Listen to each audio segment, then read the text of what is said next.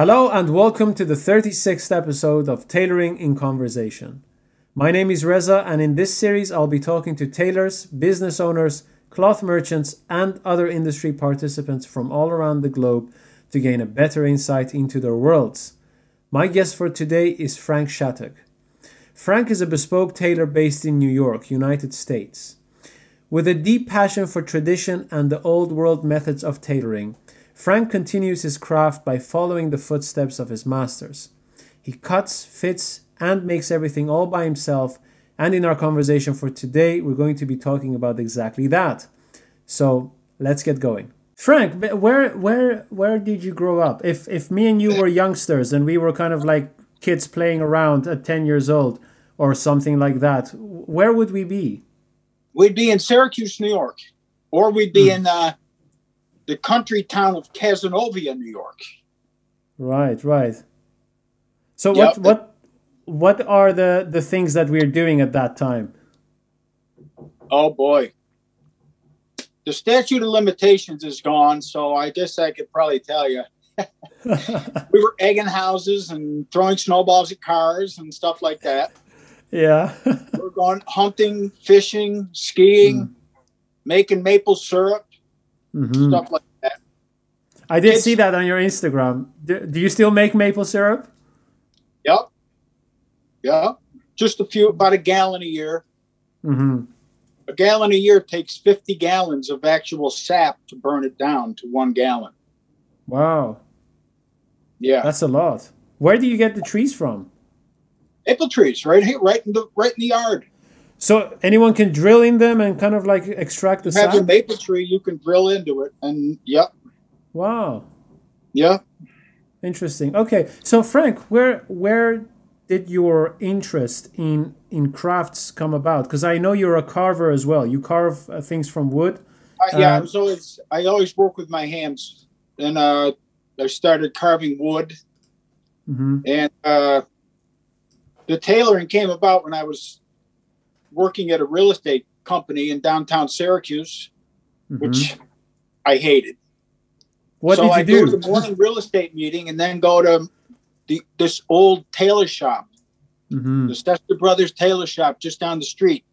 They made my great-grandfather's coats, suits, and both of my grandfather's suits. So I would go there and hang out with them. And then one day, an old friend of my grandfather's came in and said, "Frankie, you don't want to be a real estate. You should be a tailor." And that's how it started. I didn't want to be a tailor. I just said, yeah, okay, I'll do it. How old were you at the time? About 20. 20, okay. And so you seem to have spent a lot of time with your grandfathers. What sort of work did they do? What was their Well, the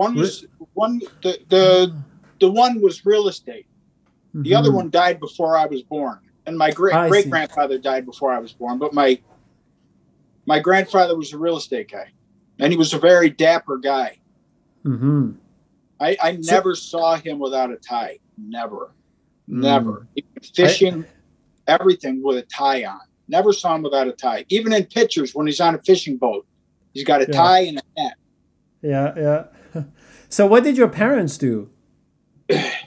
My dad was a lawyer. Mom's just a mom. Stuff like that. Okay. So I just kind of happened into tailoring. There's no connection. There's no connection. I just started doing it. When I started doing it, I knew that's what I was going to do. It's not like, well, I'll try this and see if I like it. It's like, no, that's it. It's sort of clicked. Yeah, that was it. Yep. So you can't do it half. If you wanted to see if you like tailoring, you can't do it. Not going to be a thing. How long did your apprenticeship take? Well, I started really my apprenticeship. Say I started in about 1980 or so. I didn't feel I knew enough to go out on my own and make a complete suit by myself. That means taking the measurements, drafting the pattern, and doing everything for 17 years. 17. Yeah. So when I see these guys wow. with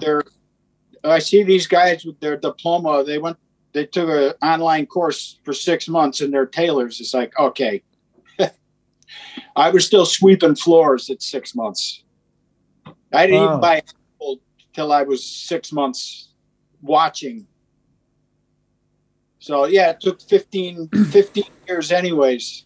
And I would still always go to Raphael up the street and ask him stuff. Ask him stuff about it, ask him what to do and stuff like that. And then I actually moved back in with Raphael. So if he was still around and he still had a shop, I'd still be apprenticing with him. I'd still happily be the apprentice. Okay, I have a few questions already. This is super interesting. So the vibe I get from you is that you are the ultimate archetype of an apprentice. I've never met anyone like you who has said, who comfortably said, I was an apprentice for 17 years. So what I'd like to ask you is, can I just say something? Sure. I still occasionally, maybe once a year. Do you know Jeffrey Dudditch? Yeah, I actually interviewed him. He's great. He's great. I still, I asked him, what did I ask him a couple of years ago? How to make a spalacamici shoulder there. And he told me how to do it. And then, what else did I? I asked him about a pagoda shoulder. I didn't want to make one, but I just was curious. So, and he told me. So, I mean, I'm kind of still an apprentice. I'm still asking him what to do. And if so, where does that come from? Where does that mentality come from? Is it how you were raised, or is it you want to learn how? The tailoring's a universe out there. You take Tonino Cristoforo, who was a tailor I worked with, and he was with Raphael, or you take Raphael. The stuff they know, I don't know. I know how to do basic things. And I like the way I do those basic things better than anybody else does them. But the stuff they could do, just glance at a customer and know what to do. And Raphael at 65, he didn't know how to make a full dress. A full dress, the evening full dress. Yeah. And Tonino did. So Raphael set out at 65 years old to learn how to make a full dress. The white piqué vest, the cutaway, or whatever it is. It's not the cutaway, the morning suit. It's the other one. And he learned how to make that, and that's the hardest thing in the world to make. In 3 or 4 years, he had learned how to make one as good as anybody else. At 65 years old, to have that innocent childlike curiosity and will to still make it. So it's the mentality of the being in your craft. You never know how to do it. If you knew everything, you'd never have to do a fitting. Just take a photo and you wouldn't have to. Why do you do fittings? Because you don't know. Why do you do fittings on a customer that you've made 5 suits for already? Because you don't know. Would you say you've always been like this? Yeah, I think. Oh yeah. Curious. I think a lot of people in the past. I mean, any good craftsman is like that. It's nothing special with me. Any good craftsman, anybody who works with their hands and loves what they do, is exactly like me. So I'm not one of these guys that goes that I'm the best tailor in the world. I'm an expert. No, I understand. So, Frank, what do you think an apprenticeship does that a tailoring school cannot, even if they provide all the technical basic foundations that one needs? What is it about an apprenticeship that just isn't replicable? Because it's being around it, you absorb it in a tailor shop. And you learn it up here in a school. But if you can go to a good school, They can give you if you could find a really good school. Like I went to a school in Philadelphia years ago to learn drafting, because the tailors I worked with, they knew how to draft when they were kids, but they stopped. They had block patterns. So I went to a school in Philadelphia that's no longer there, and I learned how to draft a pattern, and I learned how to make a pair of pants. So you can learn. If you find a good school, you can learn, but you got to be there. You got to go, and it's like college. You go there and you learn, and then you go out into the real world, and then you start learning. Yeah. Yeah, I've always thought that, you know, an apprenticeship is a bit mixed up, because when you're doing an apprenticeship, you're also building your character, right? And so there are moments where you have to kind of like bite through things, and moments that are going to be challenging more than a tailoring school would be. And I think that's where you kind of like develop more your character. But in a tailoring school, the focus is just on the techniques, and you learn the techniques, but you don't learn the relationship between the techniques and yourself, kind of thing. You know what I mean? Yeah. You learn the foundation. You can. I mean, like if you draft a pattern, it looks great, and then you go to put it together. Maybe the pattern's perfect, but you didn't put it together right. I'm still figuring out every sleeve I set. I'm still figuring it out. And so I take it out and put it back in, and you know, every shoulder, every suit, you know. So you can draft a pattern. You can, like, it's a block pattern. You can have a great block pattern. It's just a piece of paper. You have to bring it alive. So in the time that you spent with the people who taught you and the masters you were at, and I've noticed Raffaele was one of the prominent figures in your journey. What did they instill in you? What was the kind of what were the standards that they provided you with, so that it was always with you? You know what I mean? Yeah, I think I had those standards. You had them. And they recognized that in me, and then they wanted to teach me. So what were those standards? They knew I wasn't just trying it out. They knew I wasn't just seeing if I liked it. They knew it. I'm in it for the long haul. Let's teach this. And Raphael was special, and so was Tonino, because they were willing to teach. A lot of tailors are not willing to teach you because they have and it's good. I'm not saying it's a good thing. It's charming. The small town mentality. If I teach this kid what I know, he's going to take my job. And a lot of tailors had that mentality. But Raphael didn't. Raphael was, and Tonino, they loved it. You know, they loved to teach because we had fun. We had fun. What sort of standards did you have before you went there? What were the things that they recognized in you? Hand stitching. There's hand stitching, small, precise, do it right, do hand stitching, spend all day applying a facing by hand, or 2 days, or whatever. It's not, the end result is not the goal. The end result is not the goal of the day. The end result is do this part right. You know. Yeah. I've seen some of your work on Instagram, of the videos and the photographs that you post and the canvases that you make, and they are very structured. And I assume that they are so structured because the fabrics that you use are very heavyweight, like you say in the Anthony Bourdain documentary. You use fabrics that deserve the craft that you put in there. It's not that I like heavy cloths. My favorite cloth ever used to be the old lesser Tropicals, which I believe was 8 ounce.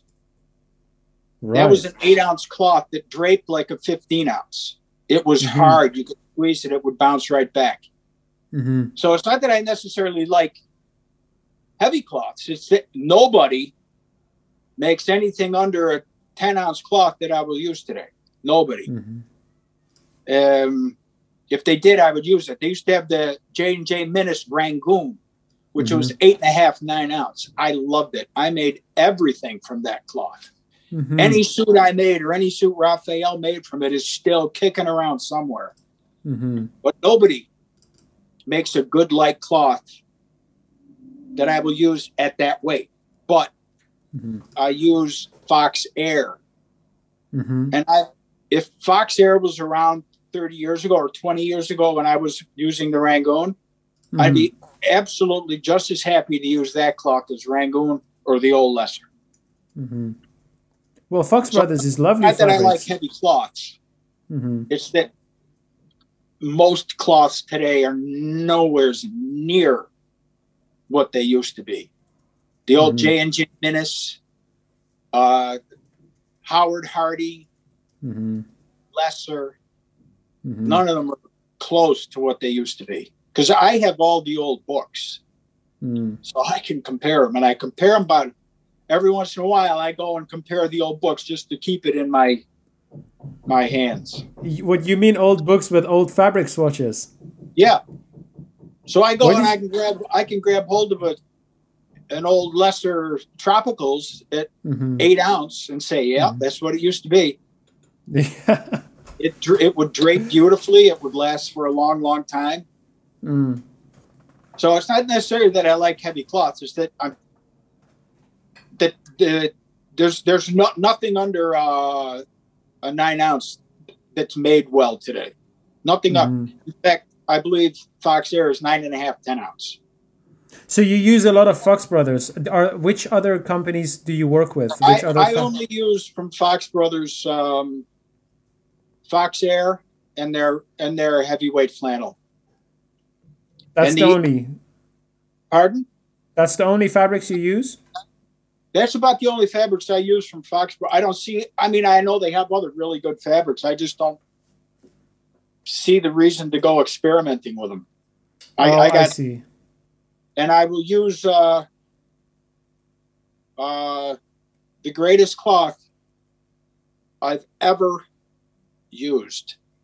I set out to try to find a mill that could make me old cloth, old style cloth, old Lesser 16-ounce feel, the good old stuff. Yeah. And I really did. You can go back on my Instagram and I'm asking this. I'm begging. Anybody know a mill in England that can do this for me? And by chance, somebody sent me a piece of cloth. And when I first held it, I said, that's it. And I'm really hesitant to tell what it is because it's kind of my secret. Sure. I respect that. So,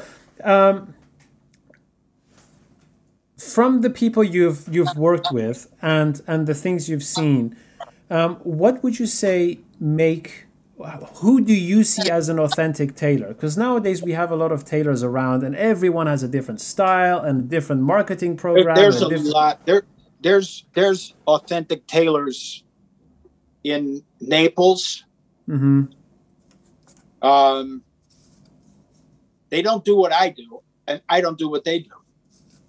What they do, I don't. I appreciate what they do. I appreciate the craft in it. I appreciate that they accomplished through their craft of what they set out to do, and it took craft to get there. But it's not what appeals to me. So there's a lot of good craftsmen. The style, I don't like, and I wish there's one guy. I forget the tailor's name, but he makes for a guy named Giovanni Alfieri. And he, I think, is a great tailor. He's in Naples, I believe. I can find that out for you afterwards. I really like what he does for this particular customer. And I know there's a lot of tailors. I just can't remember their names in China. There's some guys in China that I really like what they do. But if you notice on Instagram, you'll only see suits on perfect size models, perfect skinny guys that are, you know, you gotta look for oblong guys that are hard to fit. I mean, that's fitting, but there are tailors. There are tailors out there that are good. What are the things you look at when you are assessing someone's work? What are the collar, balance, collar first. Collar first. Well, very few people know how to. They know how to set the collar. They know how to put the collar on. The pattern has to be balanced to put the collar on, and there's a lot of. And also, the collar can be put on perfectly, but if you have too much pad, maybe drift. Or, well, if you have too much pad, you can have as much pad as you want, but you have to accommodate for it in the height of the armhole. Yeah. And if the armhole's not high enough, the collar's going to drift off. And occasionally, you know, no matter what suit you have on, if you're reaching forward or something, the collar's going to move a little. But I definitely look at the collar first. I don't care about style or if the collar fits, if the collar's right on the guy's neck, then it's good. And I like a high-ish armhole too. And the balance has to be good. You can't have your front lifting. A lot of fronts lift, and that's often from a short back. The back's short and it pulls it up, and that's also the reason the collar will drift off. You know, so one of the things I thought was that if a jacket, for example, or any garment, let's say, but more so with jackets, if a jacket is well cut and well balanced, it usually does have some sort of a style in itself, purely because of exactly. Yeah, it's elegant. It's a strange thing, right? Because if it fits, if everything's done, if it's not overdone with style, but it fits you like a tailored jacket should, it goes, the engineering and the architecture in the pattern is right for your individual shape. There's an elegance to it already. Yeah. I completely agree. You know, that's all that the old English bankers wanted. The old English bankers, you know, they didn't want a whole bunch of style, but they wanted something, it had to fit. It couldn't, it had to be precise. Yeah. So do you think that's the ultimate style right there? So I assume that when you're making something, you're not bothered with style at all. You know that if it's correct, it will have its style already. Well, I do add on style, lapel width, you know, pocket height, stuff like that. And a word that's overused, but silhouette. What it should look like on the individual customer, and my suits come out a certain way, so it kind of has my style that I don't put into it on purpose. They just come out the way I make a suit. So it's very interesting because the first time I saw your work was probably 4 or 5 years ago. In the documentary that you did with Anthony Bourdain, and then I only saw you in a few scenes, but you said two things that I really liked, and that was that you use fabrics that deserve the work that you put into the garment, and that one has to marinate for at least 10 years to 15 years in the whole craft to be able to set out on their own. Set out on your own. If you want to make the whole, like you could go and learn how to make a coat front in 5 years, and you can go and work for somebody and make coat fronts, and that's good. That's great. But to learn how to do everything the old-fashioned way that an old Sicilian tailor would say, that's good. it's good. He does good work. It's going to take that long to do it. Yeah. And I always say, if you want to learn to be a tailor, sweep the floor in the tailor shop. That's how you learn to be a tailor. Sweep the floor in the tailor shop. Can you explain why that is? Because then you're a part of the tailor shop. You're a part of the tailor shop. Sweeping a floor in a tailor shop, at least the tailor shop I was in, was an honor. The top tailor would get up and sweep the floor. Like Raphael had a tailor, Joe. He made the most beautiful, Joe from Naples, that's what I call him, Joe from Naples. He made beautiful coat fronts for Raphael. If you get up and start sweeping the floor, no, that's my job. I sweep the floor. I sweep the floor. It's just you're part of the tailor shop. You know, I saw some of your canvases a while back, and I didn't realize that you were the same Frank in the documentary.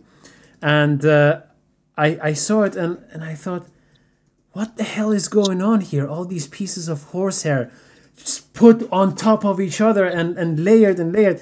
And then I saw a finished garment that you had posted, and I thought, how is that the canvas of this coat? That's because it was really beautiful. I really liked the shapes and the sleeves and the volumes, and everything was kind of like flowing into it. And I thought, something very interesting is going on there. And then later you did an interview with a friend of mine, and you said your handwork is a tragedy if the coat doesn't fit. Right. And I thought that was exactly the proof of that. And I thought, this is very interesting, because you focus most of your energy on the fit, and you emphasize that all the time. I do, yeah. And you don't play around in like a kind of like fancy way around, playing around. I mean, I tend to do that, if you have seen the inside of the canvases that I make, I tend to spend a lot of time creating themes and colors and play around with that. And I've had moments where I made something and I, didn't get the fit right or whatsoever. And then I had to think of your quote. And I thought, Yeah. Well, I mean, I see a lot of people, they have all these buttonholes. I couldn't make the buttonholes I see the Italians make. If I started when I was 20 and worked till I was 80, only trying to make those buttonholes, I could never do it. I just couldn't do it. I don't know how they do it. I could never do it. Yeah, I'm not. I'm every stitch has to do its job. Every stitch you put in, you can't be thinking about the next stitch.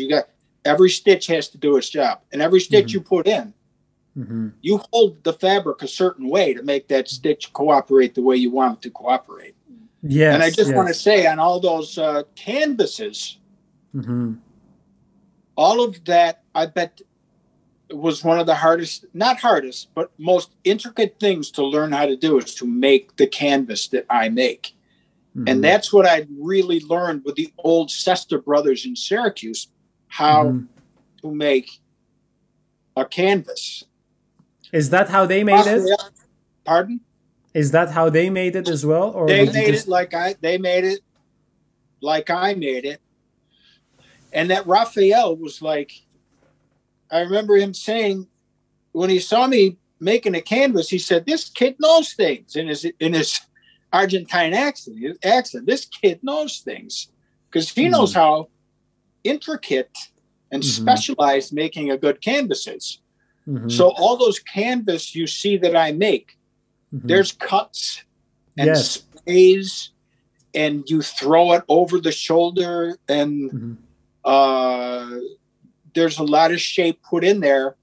And I see other people, one canvas I just saw of an English tailor, and I'm just like, this guy must have seen in a picture how it's supposed to look, and that's how he did the canvas, but it's not right. It's not doing anything. It's dead. It's flat. It has no look. And also the way I make a shoulder, you could look at all of my suits. Mm-hmm. And I had somebody comment, that's a real Roman shoulder you have. Mm-hmm. And I didn't say anything. But there's no pad in it. Mm-hmm. It's straight and strong, but there's no pad. And that allows you to make the armhole a little bit shorter. Mm-hmm. And making a rope sleeve, mm-hmm. and you make the armhole a little bit shorter, part of it, you're not going to get the pulling across, which I mm-hmm. detest. Mm-hmm. People make these, they look great on mannequins. They're rope shoulders and they're mm-hmm. pulled tight and they look great, but you put them on, it's not good. They break, mm-hmm. Mm-hmm. which I don't like. So for my rope shoulders, I shorten the armhole a little mm-hmm. by not using pad. Mm-hmm. Not using pad also keeps the collar on a little better, in my mm-hmm. opinion. Someone may disagree with that, and they may be right. So, yeah, that's how I make my canvas. Mm-hmm. Yeah, I really build up the shoulder, but I also do softer canvas. I made a softer. If you look now on the Instagram, I didn't put this on the Instagram yet. A blue fox tweed, mm-hmm. which is a little softer. It's got a little softer look to it. Mm-hmm. Also going on the rope sleeve. Rope sleeves are very tricky.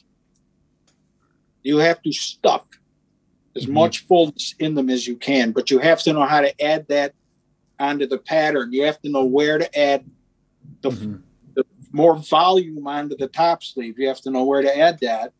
Mm-hmm. You have to stuff as much fullness in there as you can. This is how I do it. This is how I like to do it. This is what I think is the best way to do it. And then don't put a lot of wadding in. Mm-hmm. So you're going to have a rope sleeve, but there's still raining down that you have on a spalla camice there, however you say it. The shirt sleeves. Yeah. But I just don't want any pulling across in my sleeves. And I'll do anything to avoid that. So do you put any wadding in your sleeves? Yes. Yeah. Uh-huh. I put one. Well, it depends. Sometimes I use more than others. Mm-hmm. Mm-hmm. Sometimes I'll use more than others. But yes, I do the wadding. Yeah. Yeah, I like the overall look of what you make, man. And what I've kind of like learned from it in a strange way is that they look very sharp and crisp around the edges, and there are a lot of accents. And I guess part of it comes because of the structure that you put in there, and part of the good cloth selection that you make, and the combination of that, and also you tend to fit with a particular view, which I think is kind of like more in line with how it should sit on the body rather than what style it should be. You know what I mean? Yeah, 100%. Yeah. And every time I listen to my customer to take it in, it ruins it. It ruins it. Except not always, because I made one for a guy whose wife said it needs to be taken in a little, and I took it in a little, and she was right. So she was right. It should have been taken in a little, and it fit him better. It looks better now. Yeah. You always learn, When did you start doing fittings on Skype? Because you told me that you do Skype fittings. When did you begin to do that? I started about 3 or 4 years ago.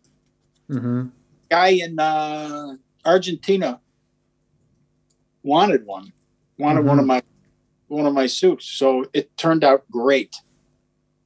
It just, FedEx is extremely expensive, and customs is a real pain. But we got it done, and it turned out great. And then I've slowly honed how to do it. So what is the process like? How often do you send something out for a fitting, and how do they send it back? Or what's the process like? All the time. What I do is I'll say, take your measurements. I'll tell them how to take the measurements. Okay. Give me your height. I use 3 measurements. I don't do all that nonsense that you see these tailors, I don't want to name any names, but they take all these measurements, and I'm looking at them and I'm saying, that's all for show. Mm-hmm. It's all for show. You need chest, waist, seat, mm-hmm. and his height. And you do the rest with your eyes. Mm-hmm. Mm-hmm. You can do the strap with your eyes. Mm-hmm. If he's got square shoulders, he has a shorter strap. If he has slope shoulders, he has a longer strap. Mm-hmm. And just all these measurements I see these guys taking, I'm like, you're going to just write those down, and you're not going to do anything with them. It's all for show. Mm-hmm. But I'm sorry, what was the question before I went off there? The question was, when did you start Skype fittings?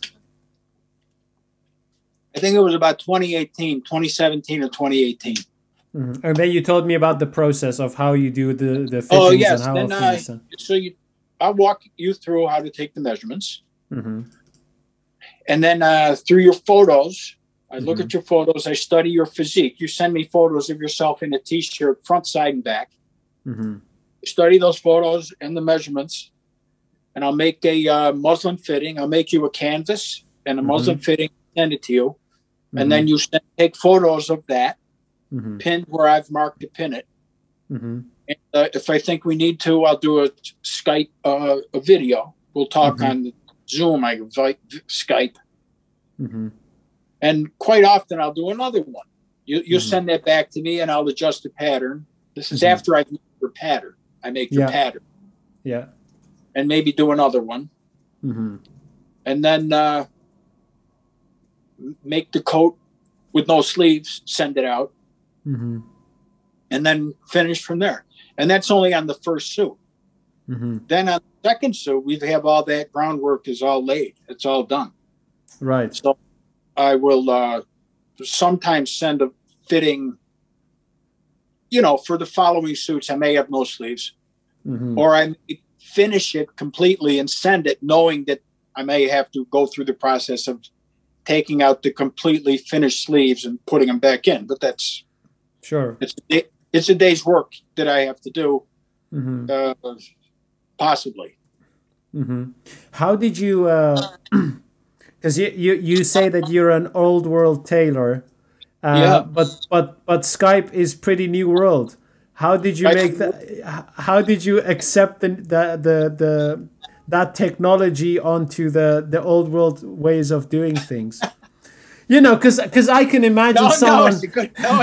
It's a good question. This is where modern technology has made it possible. Like, I could not, where all my expensive customers would be in New York City. I could not make these suits in New York City. I couldn't pay the rent in New York City to make one suit a month or 1.5 suits. I couldn't do it. There's no longer any place I could rent in New York City for $800 a month like I used to. Nowhere. I'm sorry. Again, give me the question again. I keep going off. Sure. How do I justify it? How do I justify it? Because it works. It works. It works. The end product is just the same. And it's still using my occhio, the old Italian tailors would go, how did you know to do that? They just go like this. I use my eye that I've learned over years and years and years and years of assessing a customer. The second he walks in the door or the second I see the photograph. So it's still the same. So it's still the same thing. So are you going to let me off the hook on that? No, yeah, sure. What I wonder is, what I would like to ask you is, what other technologies would you use if they would work? None. To get to my finished coat, none. No, nothing. Nothing. You use sewing machine, right?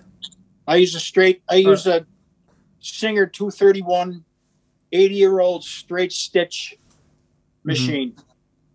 Okay. So I just do the straight seams are done by hand or by machine. By machine, okay. Sleeves, colors you do by hand. Yeah. Yeah. Okay. Sometimes I don't don't want to lie. Sometimes I do not do my sleeves by hand. Okay. Is there? Sometimes I don't. Sometimes I do. I usually do if I have a lot of fullness that has to be trapped. I see. Sometimes I don't. Sometimes I don't. Okay. Do you think that social media and seeing the tailors putting out the work has influenced your work in any way? I wouldn't be here talking to you right now if it wasn't for Instagram. That's true. That's very true. Because I get so many people see my stuff, and I wouldn't. Is that what you meant by the question? Yeah. But you could also say, have you seen other things that tailors do that you thought, oh, maybe I should do that as well? I'm sure. I'm sure. What? I saw.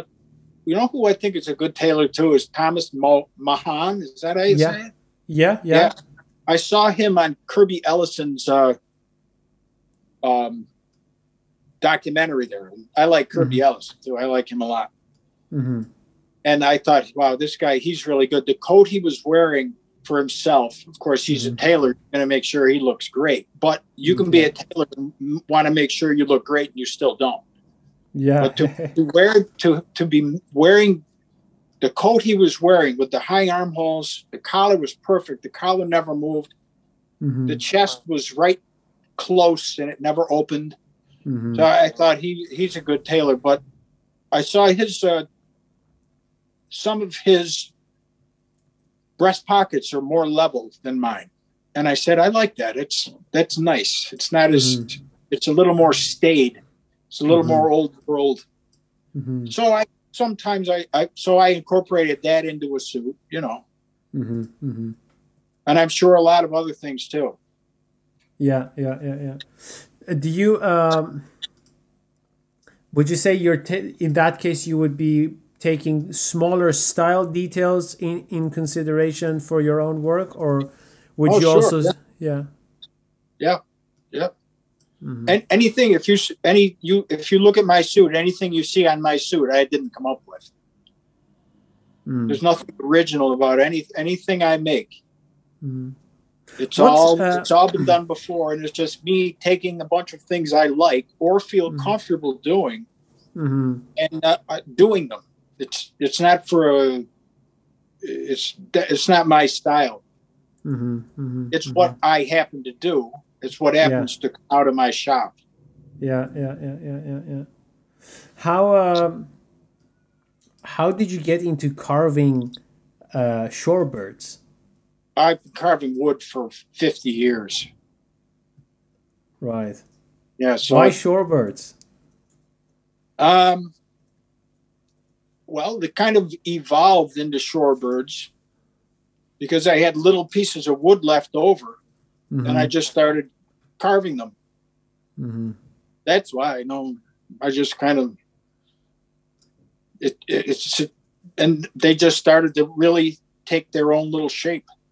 I see. Do you make a lot of those per year, or do you just do whenever you feel like it? I've been doing one.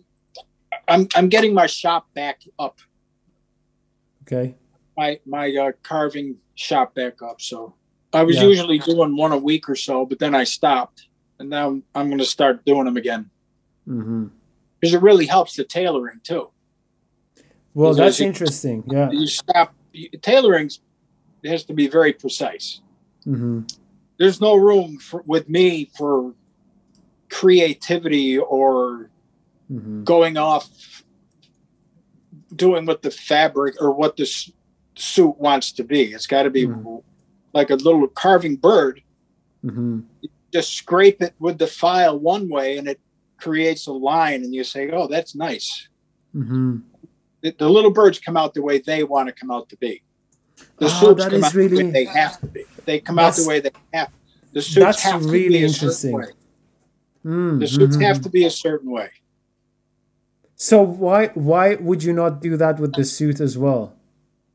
No, you can't, because the suit the suit has to be a suit. It has to fit. Yeah. And it has to be simple. Mm-hmm. I mean, every suit I do actually comes out different than any other suit. Mm-hmm. But that's just because that's the way it came out with me following the rules. Mm-hmm. Mm-hmm. Or the cloth is different, or I did more stitches in it one day and less in the other. The Mm-hmm. canvas, every canvas is a little different. Mm-hmm. But it Do still you comes use out the way different it- canvases? No, I don't. No, You if use I'm the making same a heavy canvas? top, if I'm making a heavy top coat, I will. But I use a medium weight canvas. Mm-hmm. And hair cloth, I use a medium weight hair cloth. Mm-hmm. And I put heavyweight hair cloth if it needs it in the shoulder. Mm-hmm. Mm-hmm. I see. So- I see.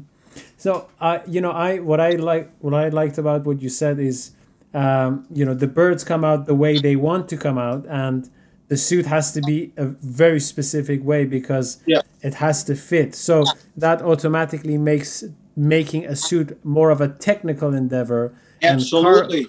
and carving a bit more artistic. Correct? Well, it's artistic, but the carving's artistic, but the birds have to. They're not abstract. Is that the word? They still look like birds. They still have their own. They're still obviously they're not. It's not modern art. No, I see. You know what I'm saying? They still have to make sense to the eye. They still have to have natural elegance. Mm-hmm. They have to. You don't want to. They have to figure out what it is. It's like that's a little bird, you know. Yes. Do you think that there can be art in tailoring as well, in suits? Yeah, sure. Yeah, no, I mean, I always say outsiders say it's art, but our tailor knows it's all craft. Yeah. Because he knows he had to spend time learning. Every stitch is where it has to be and where he learned to put it. So, I mean, you can make a different lapel, or you can make really hacking pockets, or there you can get creative, but it's nothing that hasn't been done before by somebody else. So if you ask me, is tailoring art? I say no. But if someone says tailoring is an art, they're right too. It's like Michelangelo carving stone. It has to come out the way it came out. Of course it's art. Of course it's art, but to him, it's pounding the chisel on the stone. It has to be a certain way. Yeah. I think that might make sense. It might not. I don't know. No, it makes perfect sense because you have something like having a vision and then having the technical ability to put that vision into practice. Yeah, and the vision is what it has to be. Yeah. And the little birds can come out any way they want. True. Yeah. But not a suit. Suit has to come out right. But then you'll always say, I like this suit. This is my favorite suit of the suits you made me. I'm like, well, I don't know why. Because I made it just like the others. So how did you get into acting then? Oh, God. Wow. I forgot all about that. How did that go? I was in my boxing gym one day. And I had a friend, Gary Hope, who was a 5-time Golden Gloves boxing. He won the Golden Gloves in New York 5 times. So he said, I'm going to my acting class, and he took me with him. Yeah. And the teacher made me get up and do something, and he said, yeah, you're good. You could do this. Yeah. And boom, I knew right then, just like tailoring, I'm like, boom, okay, I'm going to crack this nut. I'm gonna figure out the secret of doing it. Took me years to figure out the secret of doing it, and I'm just, I'm not a great actor, but I know how to build a foundation for a character. So how long did you do acting for? I started in, say, that was 1991, and 20 years. 20 years. Wow. Yeah, I was with the greatest acting teacher, a guy named Win Hanman, who was like the Raphael of acting teachers for 10 years. And he passed away at almost 100 years old just a couple of years ago. So, yeah, I started doing that. And that was, I went at that to learn that with as much diligence as I did learning tailoring. And you have to. So what was it so interesting about acting that you thought, I have to take this seriously? See, that's a question.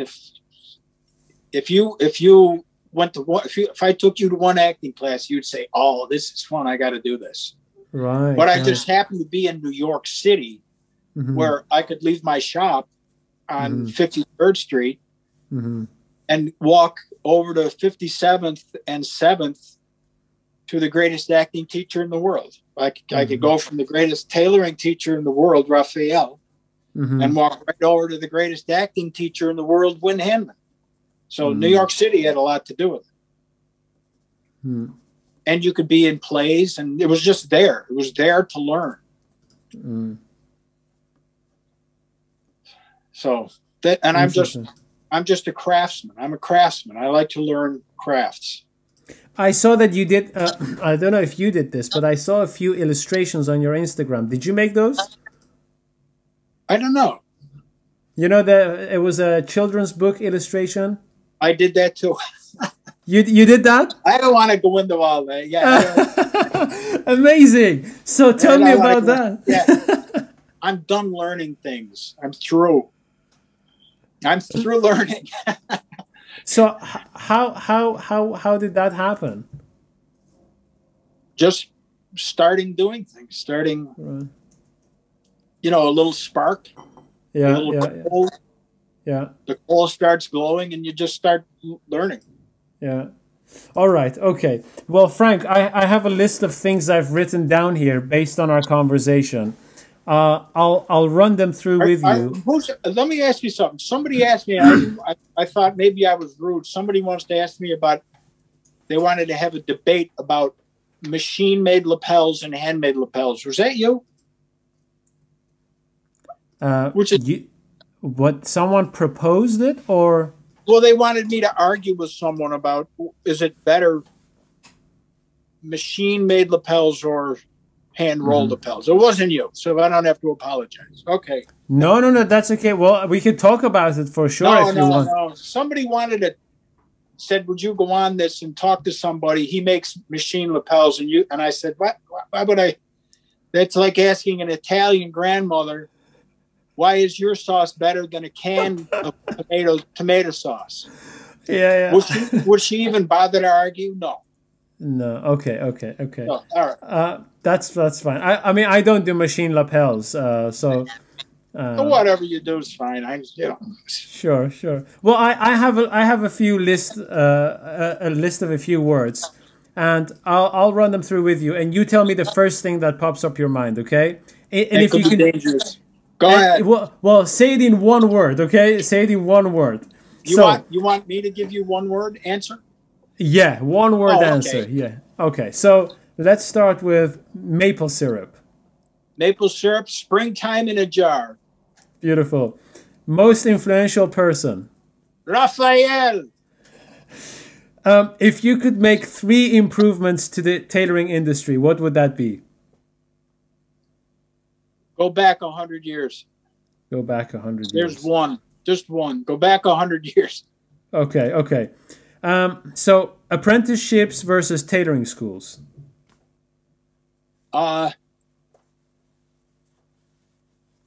Real life versus, well, I'd say the difference is learning from an old Italian grandmother or learning from a cookbook.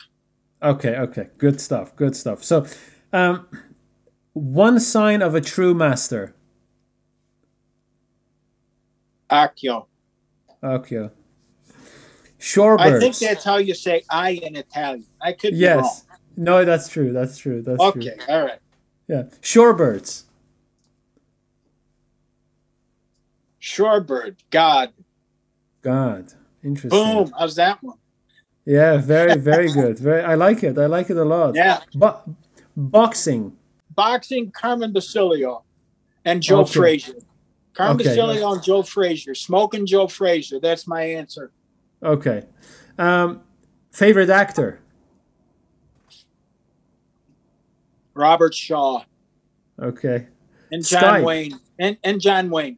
And John Wayne. Okay. Skype. And Laurence Olivier. Okay, I'm done. Skype. Cool. Yeah. The most important characteristic an apprentice should have? No other choice. No other choice. Very interesting. Okay. Well, last but not least, Frank Shattuck. Oh, you don't want to know the word that just came into my mind. Schmuck. He's a schmuck. He sits there all day and makes suits, and he doesn't have any money in the bank. That's right. But they warned me, with the stitch, you never get rich. So Frank Shattuck, schmuck. Well, that's not how I would end it. I actually really enjoyed the conversation.